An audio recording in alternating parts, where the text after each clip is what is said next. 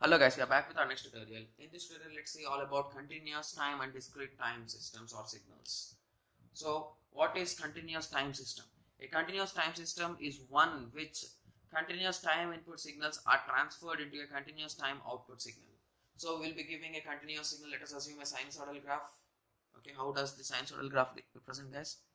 Like this, right? When it's in negative axis also up to infinity. So if we pass it to a CTS, that is nothing but continuous time system, we're gonna get another continuous time system. It may be starting like this also. There may be a situation even that like that guys. So that is what we called as the continuous time system. Similarly, discrete time system.